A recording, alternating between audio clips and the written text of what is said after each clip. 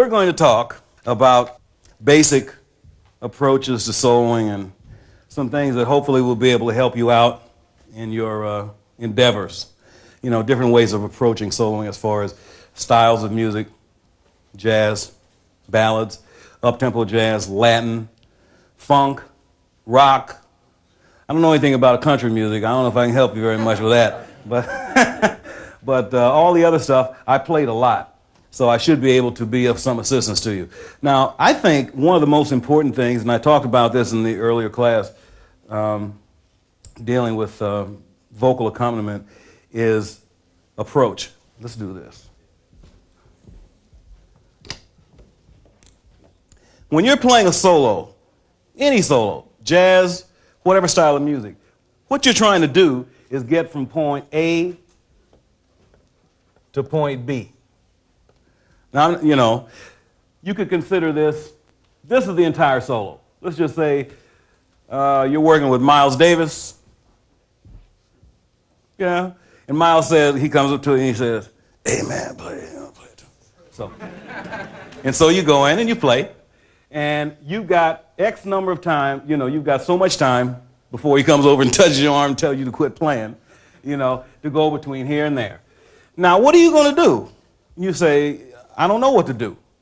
I don't know what to do. So, but you have a knowledge of chords to a degree. I mean, you know basically a C major 7 from a C minor 7, diminished, augmented, or whatever. Now, you can break this up into segments, okay, into smaller phrases. This is like the whole enchilada, okay? So that's got to have a flow. There has to be something. Maybe you want to start here and build it up to right? Or you want to start big and build it, bring it down to something real minute, real soft. Then maybe you want to make it do some weird things in the middle. You know, you want to have it jerky or something, or rhythmic, you know, but still you're thinking about phrasing. What you got to do is get first to say A2. Doesn't look like an A, does it? But it is. So let's say that's the first phrase. That's the first thing you're going to do. Then the next event you're going to do will take you to, for lack of a better thing, let's just say A3. You're going to go to there. Then we're going to start a new idea. Let's say we're sick of that. Okay, so we're going to start, what can I put? Any letter. Actually, I should put C here maybe, right? That makes more sense. Does that look like a C? Okay, so let's say this is B. Now we're starting a new idea. Then we got to get to B1. Further development of that idea. And then, let's say we're sick of that. We're going to start with something else. Maybe I should make this D. Okay, so we go to D. So I'm going to say C, and then we have C1, and then that's it. We've reached our conclusion. So we've got 3 events here in your solo. Now, I'm not saying that you have to consciously sit there and say, okay, I'm playing this phrase, and now I got to switch to A2, now I got to switch to A3, and now I changed my idea. No. I mean, basically, you're thinking sort of, this is all emotional. But if you can sort of get in the frame of mind of compositionally constructing your solos, it's going to make a world of difference in your playing and in your musicianship. You become the new day Bach. You become Stravinsky. I mean, you are them. You're creating at the moment, and except it's all improvised. Well, Bach used to improvise, right? So, what you're dealing with is phrasing. So we got 1 idea, 2 ideas, 3 ideas. Now let's do this. Let's make a solo just like that. Okay. I'm going to change the song because I'm tired of that thing I played in the last thing. Let's just take 1 chord. Let's make it real simple. How about F, just to change the key? F minor. Okay? Okay, let's say it's all... Okay, that's the pulse, right? And now he comes over and he says, solo. You say, uh-oh, what am I going to do? Okay, how about starting over with an idea like...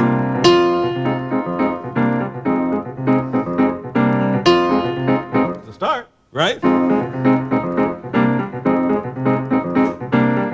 Now, let's make this a little more complex. How about making a little motif, right? Let's try this.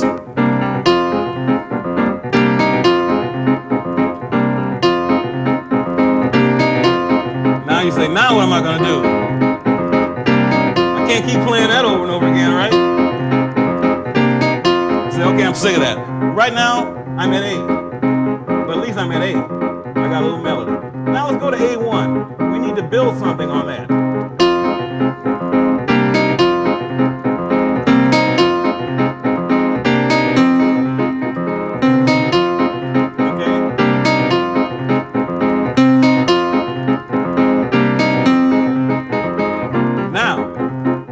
I'm at A2.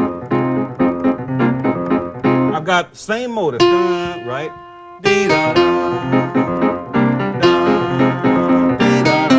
Sort of make it a little longer thing, the same rhythmic pulse. Everything is sort of moving along real nice.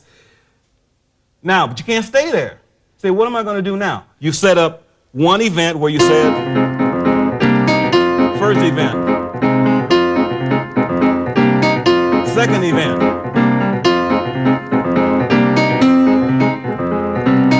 And you intermix them. Okay? Now, at a certain point in time, your body or your audience or the band leader is going to let you know that's enough. And usually the audience is going to say, okay, it's time to move on and you play something else. So then you got to hook up some kind of way of linking this with A3. Let's say we're going to continue that. How about this? A1. A2. I'm moving along right now.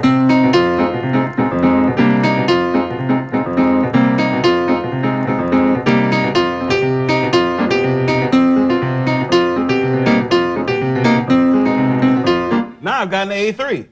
Now what I've done is taken the same motif, the da, dee, da, da, then I changed the melody a little bit, da, dee, da, da, and I intermixed them a little bit, and now all of a sudden the third event is I'm shortening the time span. I'm making it a little more agitated. So I feel like it'll push me into the next phrase I'm going to start. Okay, so I'm going da, dee, da, da, as A. Now I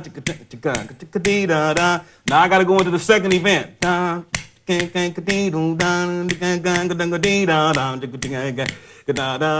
need to go to the third event.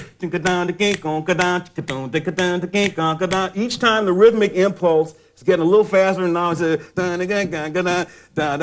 the right point in time. See, if you guys time this right, I mean, by the time you get to B, already your audience is talking about, whoa, because you've taken them from here to there, and you just didn't do it by playing A. Because if you play that, say, over a 16-bar period, you might tend to get a little bored, right? So we built up into B. Now we've got to B, right? Okay, we're in this pattern going, da, da, da, da, da. Now what I'm going to do? What do you think I should do? Well, we're dealing with one chord now. Now we've had A. So let's try something else. We built up. Maybe we need to start over somewhere else. So now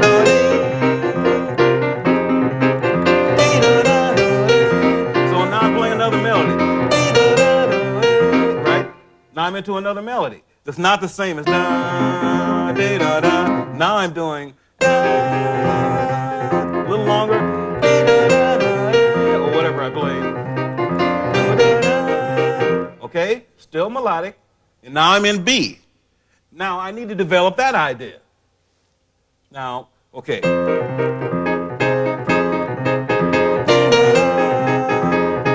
How about a little... How about something like that, just falling off the phrase? You know, this is just all off the top of my head now. I'm just thinking, okay? So, now we've gotten to B1. We're almost through. Now, the problem with the thing so far it was real nice and neat, but we haven't gone anywhere. Now, one little trick that gets them every time is that once you know, because repetition is the key to all of this. This really, really, really makes this stuff work. You've sort of developed your A idea. You've sort of developed your B idea.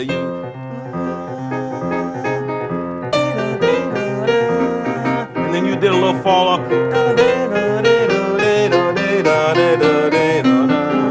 Okay, now we need to go somewhere else. This thing needs to explode. Maybe we should do something rhythmic. You know what I'm saying? I mean, break the rhythm up. You've been playing legato a lot. Suppose we said we did okay,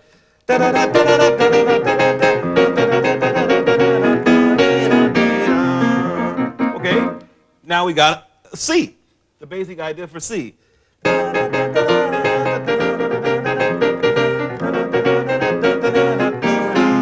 Something like that.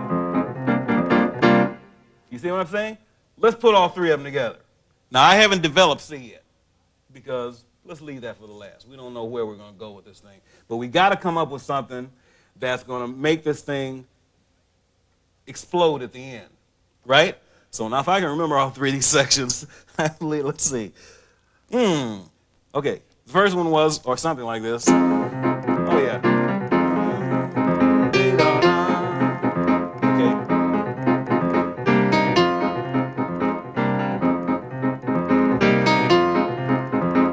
Time to go to A1.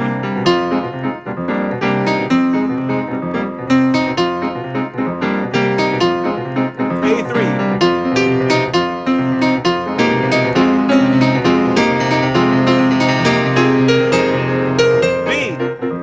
Stop for a second. Another melody. Maybe repeat it.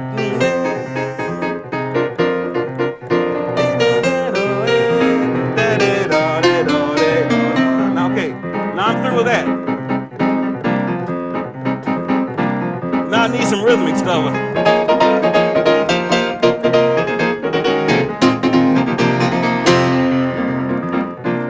Something to break it up. Okay, what I decided to do is, let's really get crazy. Change the chords a little bit. It's all F.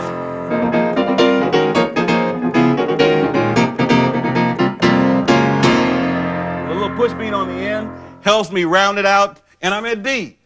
I'm finished. Well, I mean, I'm finished with the first half of solo, let's say.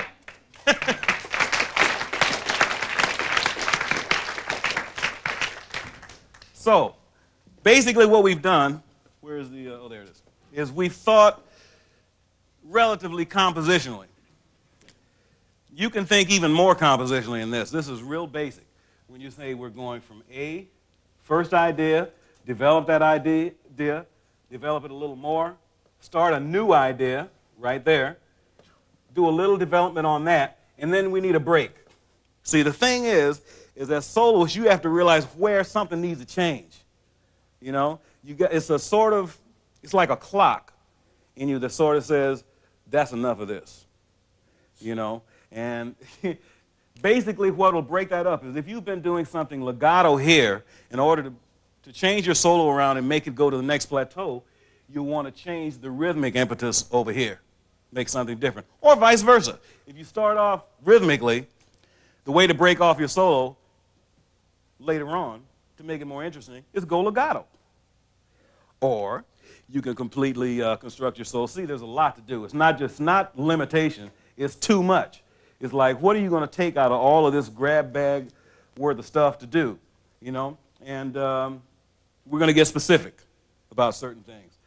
This is the key to everything. This is, say, 32 bars. Let's just say that's like 32 bars. Then you may want to start on something else. You start all over again. Let's just say this was the first 32 bars. Started off being the whole solo, but now I'm changing it. It's my prerogative, right? Okay, so let's say that's 32 bars. Now you start with a new idea. D. Go somewhere totally different. Do the same type of progression until the end of your solo. You know, the one thing that's kind of weird is that, and you got to know how to end your solos too. You know, because it's real important to have the end of it, like it depends on where you start. It has shapes. Similar to what I was talking about with Frank Zappa when he thinks in terms of shapes. If you think in terms of your entire solo doing this, doing this, yeah, and then it goes way up here, and then it comes down.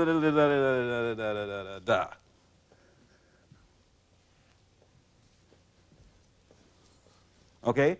So basically what you've got here is you've got something that starts off here, it's getting a little intense, comes back a little bit, you maybe start a new phrase, come here, it gets real agitated, and then bang, right on the top of the phrase. Like if you were holding something, like right at that point, if at the end of a phrase point it was just bang,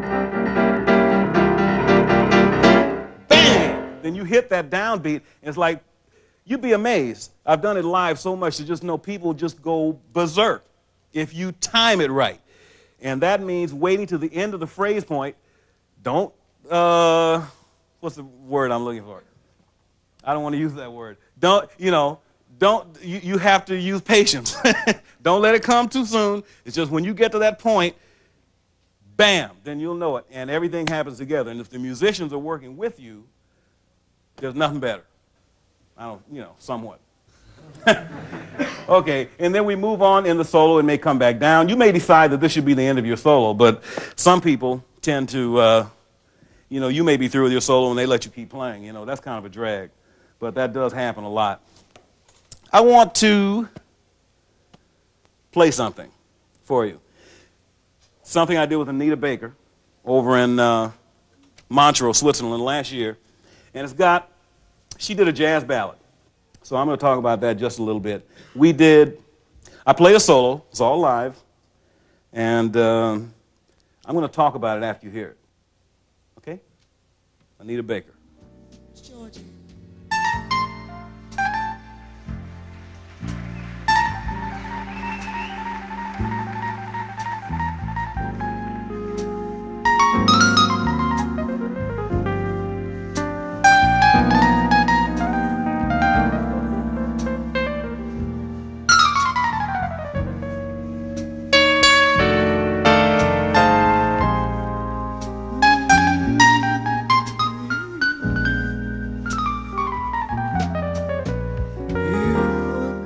All you get.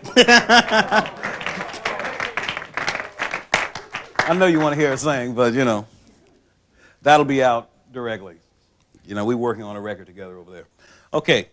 Now, what did I decide to do? She had been singing this song, and the audience was into it. Believe me, they were in. She was singing, and it was real slow, real peaceful. Everybody's sitting there, sipping there, whatever.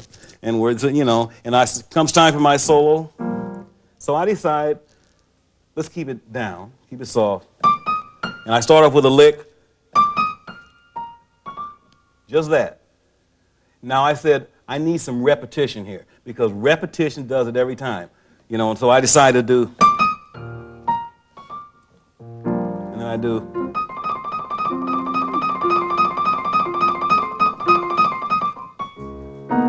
I decided not to play a melody. Let me just do that. I just felt like doing it at the moment. So I just said,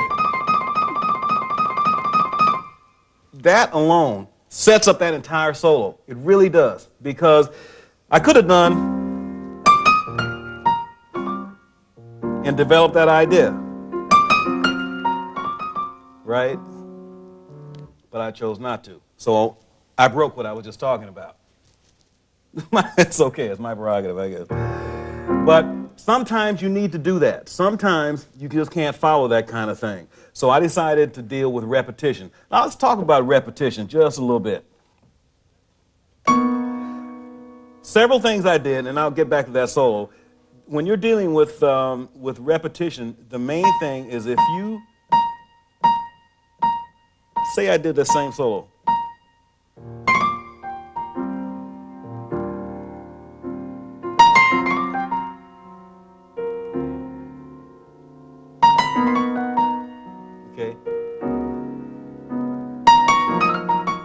Now, I'm not playing the changes, but I'm showing you what I'm talking about. Okay? Basically, it's the same motif over and over again. That's the classic way to do it. Now, there's one thing I want to show you just before I deal with this repetition. It's Miles Davis. You ready back there? They're always ready. And I'm going to show you exactly how this works. Miles Davis is another thing I did with Miles. Check this out. And we'll talk about it all at once.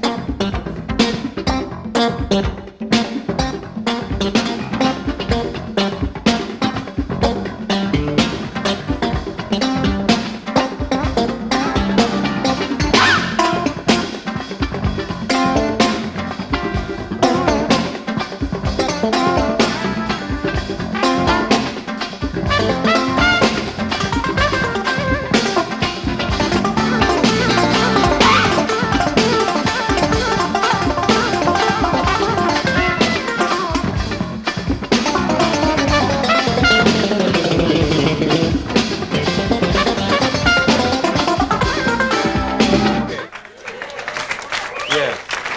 Yeah. Yeah, I like that myself. Okay. Yeah, I think I might want to do that. Matter of fact, would you go back to the beginning of that clip, and I'll stop you, and okay, and I just want to explain one thing. I'll tell you when to start it. Basically, what I was doing with that situation is the groove was moving along, right? You know, and so I didn't have to play a lot right away. I said the groove had it. I didn't have to do much, so I decided I could have just played dunk, dunk, dunk, dunk, which is almost similar to what I did. You know, I started off with play it, and you'll see. And then I'll tell you when to stop it, okay? A2, A3. Stop. Now, that right there is exactly A, A2, and A3. Okay? Actually, it should be A1 and A2, but it doesn't matter. You understand what I'm talking about. Those are three sections I took.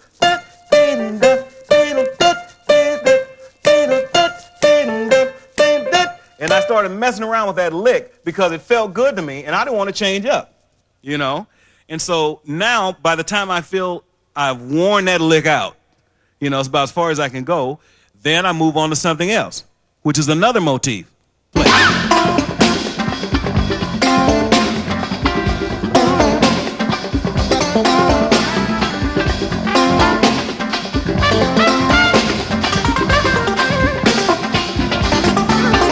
Stop. Okay, now I'm into something else. That was B. Okay, so we started off with something like that.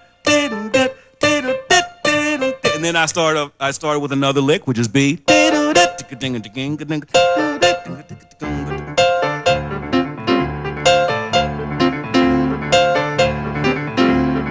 I can't play that anymore than that. And so I said, it's time to get out of this, so let me do a little lick. And I go into a repetition. One of these things like I did on Anita's thing, which is...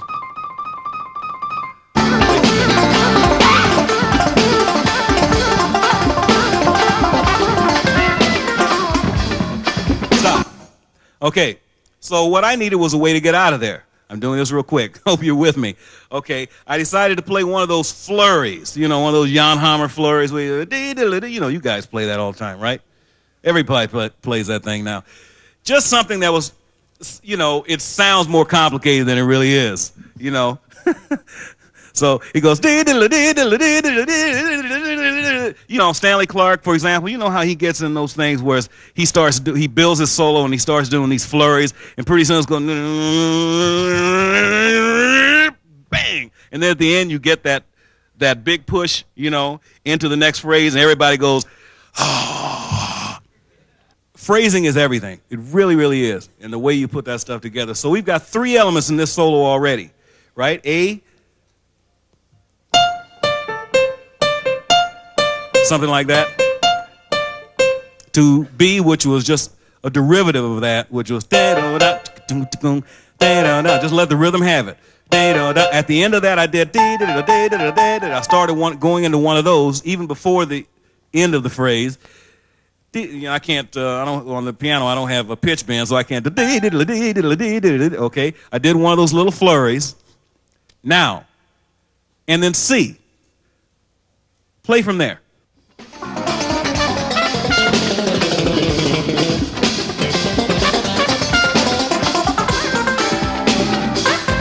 Okay, so then it went on and on. Basically, I was showing you the beginning of a solo. I tell you, it's a good way to start, is building whatever solo you're going to do on a motif. No matter what it is. If you're in that figure, it could have been, I mean, that could be a start.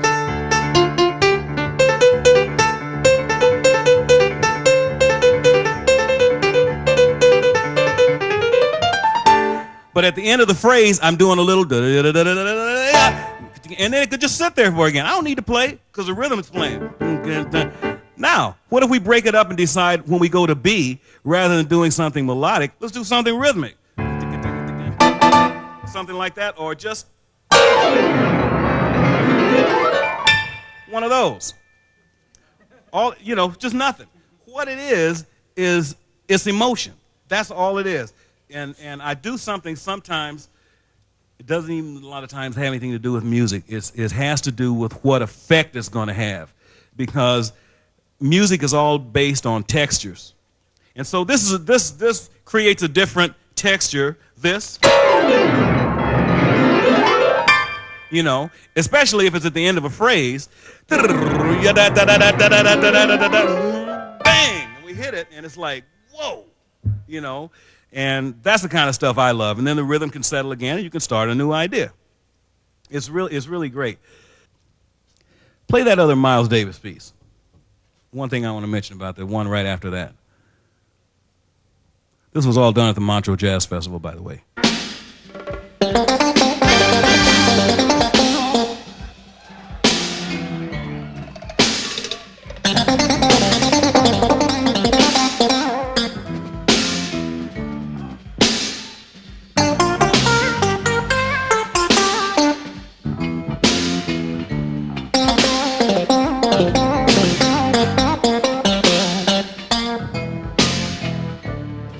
Well, I know these are all real short pieces. It's hard to get into them sometimes. But basically, what I was trying to do there is obviously leave some space, and we were dealing with electric instruments, which are a little different with this, but the principle's all the same. Is that if you can start with a central idea, if I'm starting with I should build on that idea. If I start on then I should build a phrase on that idea, generally speaking. Now, with the, for example, with the Anita Baker thing, I broke that a little bit because I started off with a, and then, because I wanted to break what she had set up. I didn't want to get people to say, okay, well, I know what he's going to do, and it becomes real predictable. So I decided not to do that. Sometimes you want to be predictable, and sometimes you don't want to be predictable. Okay. There's one thing, let me just see. I want to make sure I don't leave anything out. Oh, there is one other thing, too, which relates to everything. It relates to whether you're accompanying vocalist or playing solos, is that you have to listen to the band around you. Even if you're playing a solo, you have to be aware of what they're doing, and they should really be aware of what you're doing. I used to work with a band, with the Frank Zappa band, with the Mothers of Invention, and there was one particular band there that did something that no other band that I've been in does. I mean, it was the one with Chester Thompson. I don't know if you're familiar, but it was the one with Chester Thompson. We did this record called Roxy and Elsewhere and a couple of other things. And Ruth Underwood was playing percussion and stuff like that. This band with Chester Thompson on drums, who's now with Genesis, Tom Fowler on bass, it was one of those bands that was classic because everybody listened. Because you never knew what Frank was going to do. So you had to really be aware. And so what you really got to do is build up your awareness of what's going on around you and play off of each other. Copying, even. You know, in the middle of your solo, you may hear the drummer play something. The drummer may go, "Rabop." You know, that might be a perfect occasion for you to go, "Bop." You know, say play off what they're doing. The bass player may go in the middle of something like,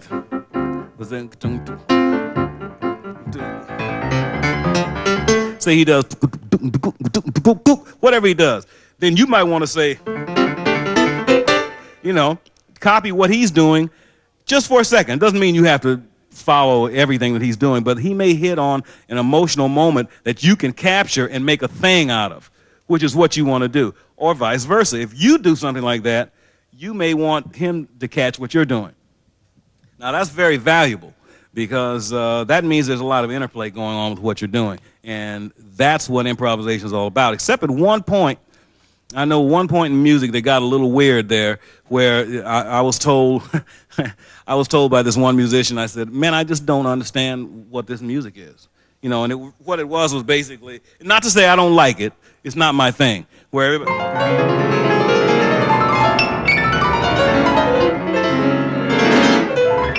you know, some of that stuff, you know. And I've done my share of that, you know, in the past. But he told me that the very idea was not to relate. And I said, whoa. said, that was deep. That was deep. I mean, think of it. I said, oh, I miss this. I said, all my life, I've tried to learn how to play with people. Now you're telling me if we're on the stage together, we don't really have to play together. He says, yeah. I said, that was something different. But, I mean, I'm always open. You know, I mean, that's valid, I guess. You know, it's just, for me, it wasn't very valid at the time. I just didn't understand it. Because I think the whole idea of playing music is to play together. I mean, you can play alone and have a wonderful time. And a lot of people who are soloing or learning how to play in bands now play very well by themselves. But they have trouble playing with other musicians because either their time is funny or they're just, you know, sometimes the styles don't mix or there's a variety of reasons that this doesn't work. But some kind of way, first of all, if you're going to work with somebody else, and I'm getting away from improvisation just for the moment because this is important, comping when you're playing. You know, if you're going to play a solo, let's just say you're playing a jazz thing. I mean, let's say it's one of these, you know, one of those kind of things. I'm not going to play the bass part. I mean, just the little things you do like that. You know, little something like that. What you do in the left hand means a lot to what you're doing in the right hand. If you're comping for somebody, if you're doing...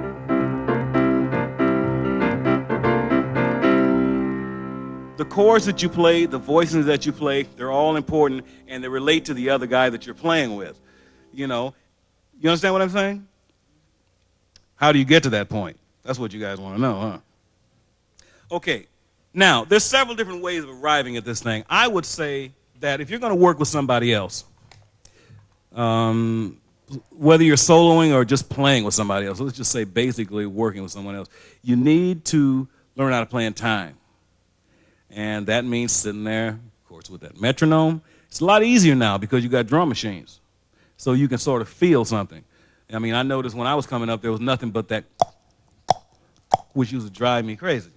You know, because there was I couldn't feel anything. But now, with the advent of a drum machine, which is going, I mean, just like, hey, okay. So, and I'm not talking about playing sequences and having what you play justified. I mean, normally sitting down there playing with a drum machine can definitely help you out if the pattern is simple enough where you can hear the beat, you know. And some people, I had one guy here in the last seminar who said that he was taught to pat his foot on 1 and 3.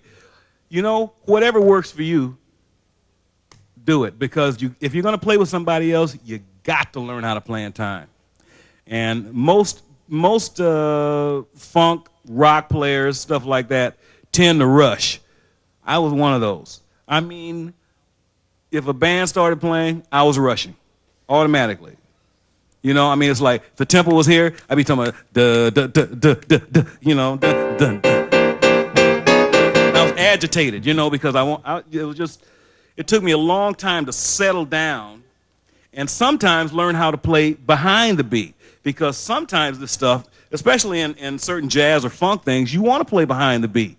You don't really want to play on top of the beat. Now, certain things, of course, you do want to play.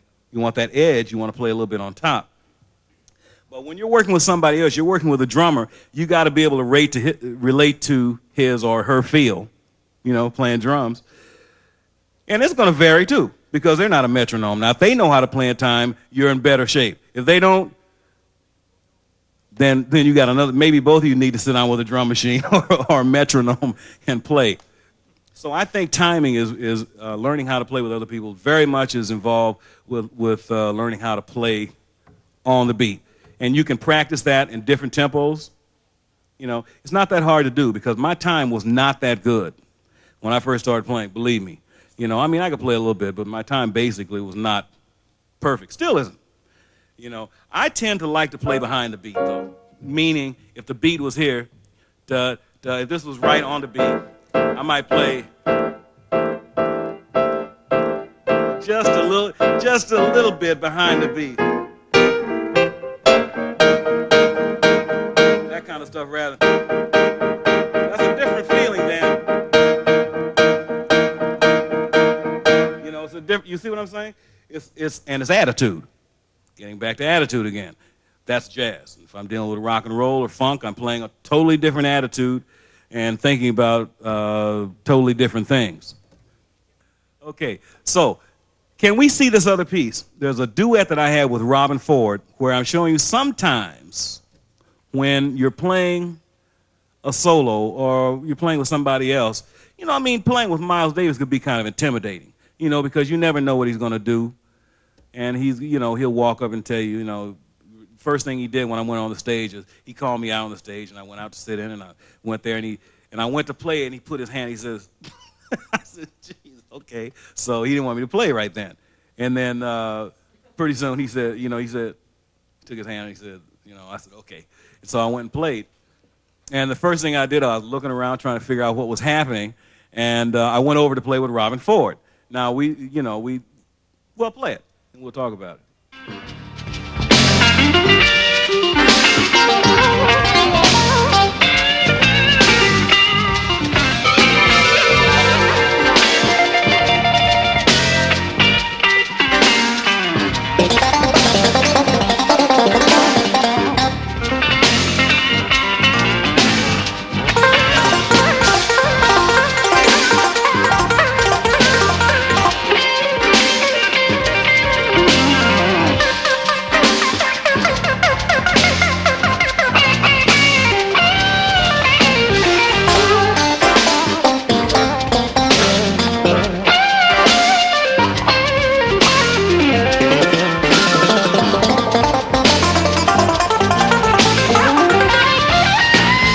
Now, yeah, that was fun.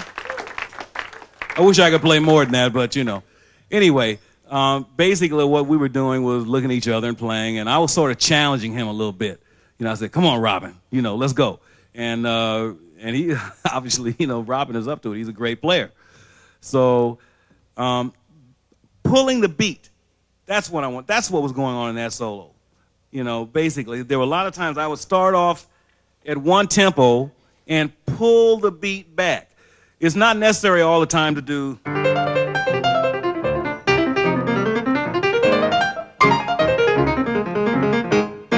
mean, play everything in time. Well, anyway, you know what I'm talking about. It's not necessary to play in time all the time. Sometimes it's nice to pull the beat back a little bit. You know, if you start off with a lick,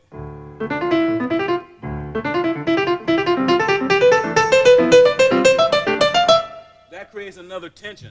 If you're, you know, from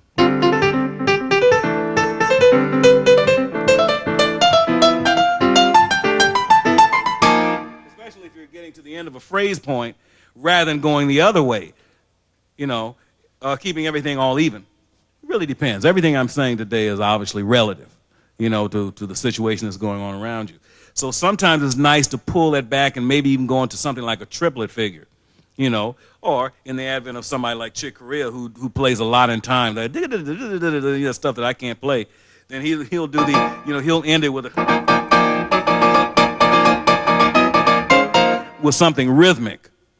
You know, so there we come back to that advent of breaking up what you're doing with certain melodic elements and certain rhythmic elements. You know, which is nice. I tell you what I really want to do. I want to talk about chords.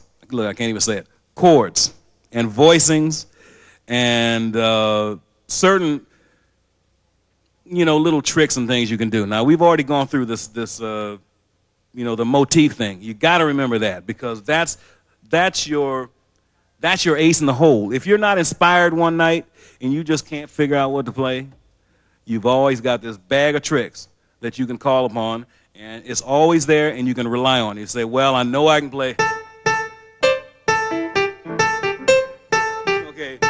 And I could be bored still, but still I know I can construct a solo where it'll make some kind of sense using that. A, A2, A3, B, and C, and building up my phrases that way. You've always got those little things you can call upon, including, hey, that's one little trick I got. I got the rhythmic thing.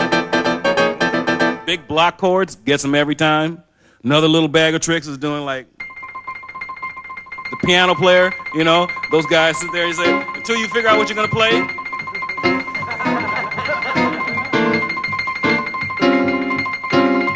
vamp till ready, sort of. You know, another thing that gets over real well is simple repetition, such as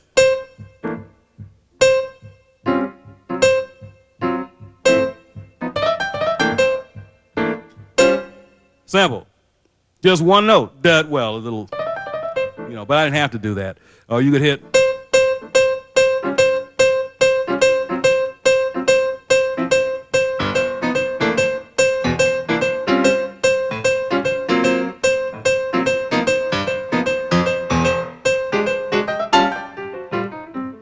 So forth and so on. So you can set up your solo that way. If I'm just not inspired one night, I might just say, okay.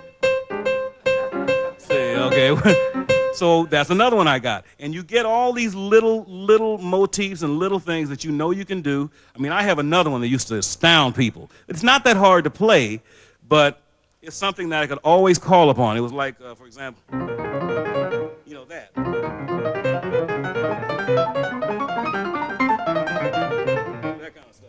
It's not that hard to play. Technically, it's not that rough because it's just fourth chords, going up. And we'll get into that because I know I already had a request about that. But playing, that was like, whoa, what is that?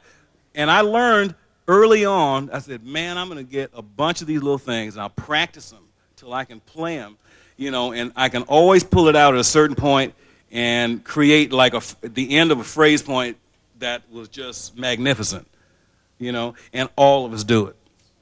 All of us. Me, Herbie, Chick, any piano player that you respect that's a great piano player, they all have these little tricks. Oscar Peterson, he's got his, I can't play like Oscar, so I'm not going to even try. But he's got these little, that kind of stuff. Every piano player has those little things. Those things, which he could, in his youth, he practiced them, till, now it's just nothing to play it. And you have these little licks, things like that, little technical things that sort of astound people. Always seems to work. Another one that I use extensively.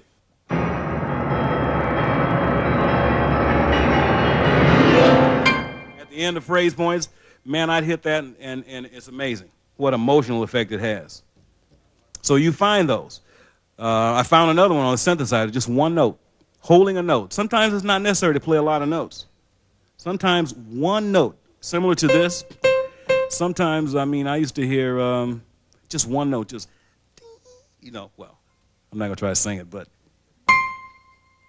just that alone would just take the music somewhere else, especially if it's come out of a space where there's a lot of stuff going on in front of it. Now, how can we make this chord interesting?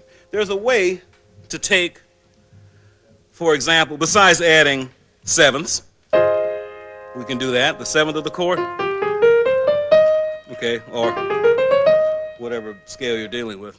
Now, let's say, on top of that, we could add the ninth. We can add the 11th, 13th, so on, till you get back up to the top. So we're dealing with a basic triad. We're adding the minor 7th, the 9th, the 11th, the 13th. Nice chord. And a very basic voicing that works, that will work in different keys. Okay? You know what I'm saying? Now, if you don't want to go that far, then I'm having trouble talking now. Then you'll take out, say, some of those, the 13ths. You may just want an 11th chord. Now, there are other ways of voicing this chord that are also interesting. This is very basic. You're starting with a root position chord. Now, suppose we move some of these notes around. Let's open this chord up a little bit to say something like this. It's the same chord as that, but it's a different vibe. Even up here. Now what you've got, essentially I move the root down an octave, put the 5th in there, took this, moved it down an octave, took the 9th, moved it down an octave, So I got this. Left the third where it was, left the seventh where it was, and the ninth where it was. I just opened the chord up. Instead of putting this here, I just moved it down an octave. And the effect is this to this. Hear that? And that also works in different keys.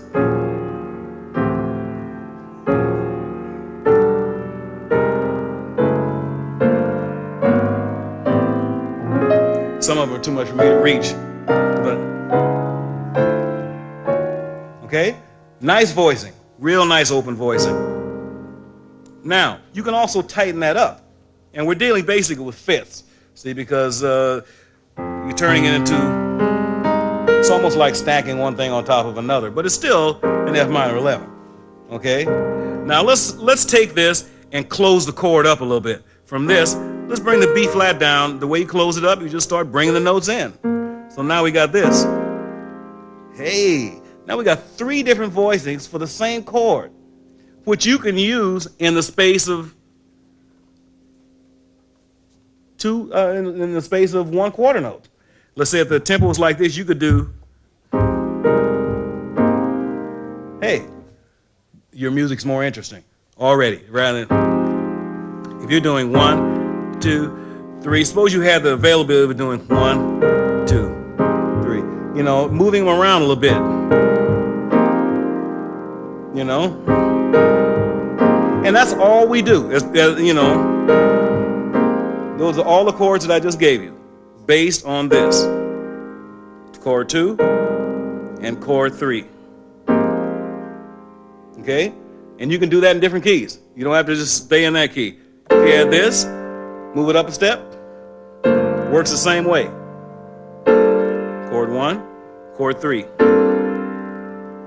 Okay? And it's this tension right here that gives you that thing. And then you can get into adding other notes and closing them up even more. That kind of stuff. You know? Okay, so you got that? That's dealing with fifths. Fifths give you a certain sound, you know, that's very open.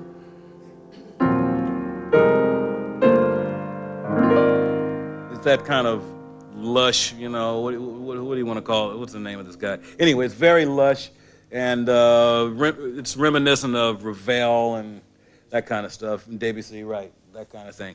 Now, you can also deal with fourth chords, which are very open, but they don't tie you down as much as the fifths even.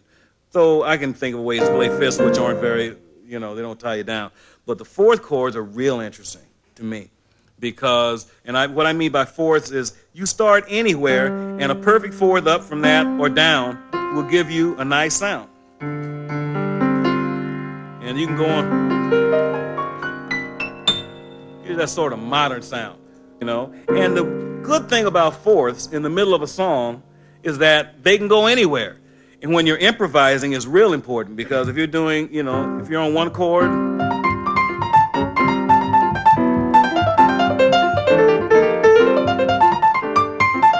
now I just move this around. It's all G. Now I'm not moving my scales around. The solo that I'm playing on top is all G minor. The only thing that's moving and making the solo sound like it's going somewhere when it's really not are the chords. All perfect fourths.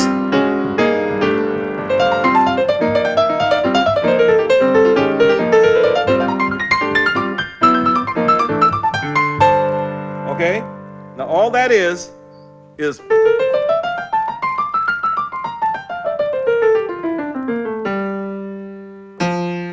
you want. Okay. The only thing that's changing is this. Not sure.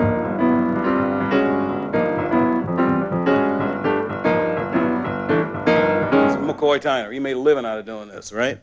Of playing those kind of chords. Okay? So that's an interesting thing, and it also can be used. It's not just jazz. You can use what I'm saying now in any kind of music, because the music is so open now that, and I'm glad to see it, that you can use virtually any of these techniques in each other's music, you know, pop music, rock, jazz, and it makes the stuff more interesting. I mean, some of this stuff say that, well, Genesis, and it was real interesting to me, the way this stuff is put together, just to name one, but there are a lot more. Okay, so if you use a fourth chord, a big chord that's used a lot is basically a fourth voicing with a third on the top. So you got to say basically, it's sort of D minor, but it's not minor. There's no third, so it doesn't lock you down. Though this has a third, it doesn't matter. You say, okay, this is D, but the bass player could easily go to A. That same chord, he could play B flat. It could become a B flat chord. It could be a C chord. See what I'm saying? It could be G chord, F, E flat. And that's the value of these chords, of just those three little notes, is that they can be almost anything. Now, if you put a third on top, a third interval on top from, say you have 4 fourths, starting, say, a D, fourth up, another fourth up, another fourth up, and then you put a third on top, that narrows you down a little bit. It's almost like that Freddie Hubbard song that goes,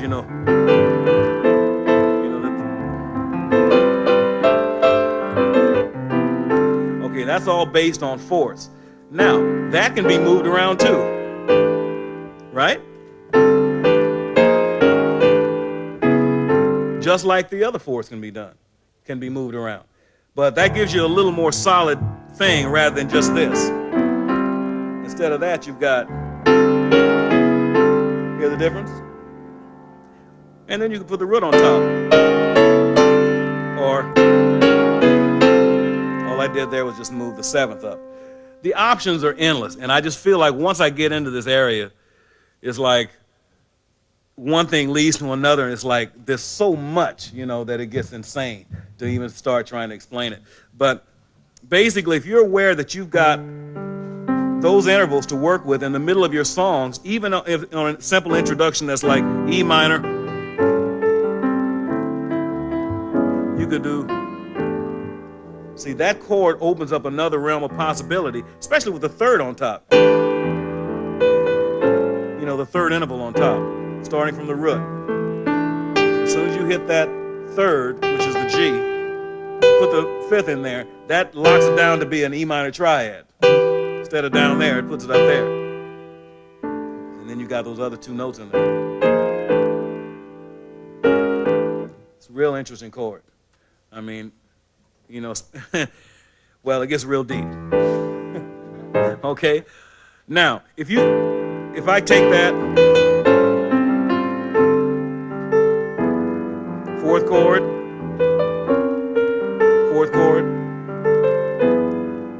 and now I touched on these dominant chords a few minutes ago too.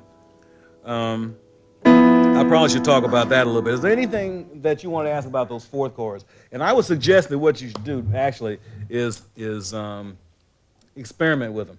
That's the best way for you to do it, is really just experiment with using those chords, move them to different places, find out what works. Like on F, right away, instead of using at the beginning of your chord, you could use, now the first tune we started with a few minutes ago, we were building it up like this, F minor triad, adding the seventh, adding the ninth, adding the 11th. That's one where you could do that, but you could also make it a fourth oriented chord, which is like this. From that to this. Now you've added another chord to your repertoire. Besides having this to the open chord, to the closed chord, to the fourth chord. Now you got 4 different voicings to work with that work all over the keyboard. So you got, let me do it again. You've got your straight minor 11th. You've got the open minor 11th, which you're just taking this note, F, C, and G, moving them down an octave. So you got a 5th chord, chord of open 5ths, chord of open 4ths. Hear that? To a tight chord, which is basically the same thing as this. The only thing you're doing is moving the top 9th the type 11, excuse me, down an octave and making it a fourth, moving it right inside. So now, in the space of one measure, you got four things you can do, right? You've got, that's three. Here we go, four. There's four. Now you've increased your vocabulary a lot, and you can do that in different keys, you know.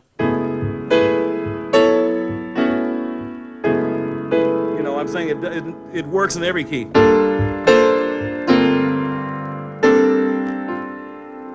You leave notes out, even that's a nice voicing too.